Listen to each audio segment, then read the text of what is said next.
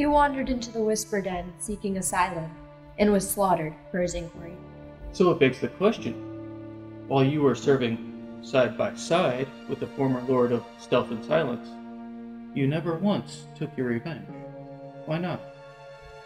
I would have, if not for the traditions of the War Chamber. If no blood has ever been shed there, my axe will not produce the first spilled drop. And now that he has been dispatched, does it set you any more at ease? It does not. Do you not trust this new Lord Madura? A whisper is a whisper. They are no different from each other. And if I told you it was her hand that held the knife that killed him? Makes no difference. If she can slay her own kin, then she is capable of slaying mine. I urge you to keep an open mind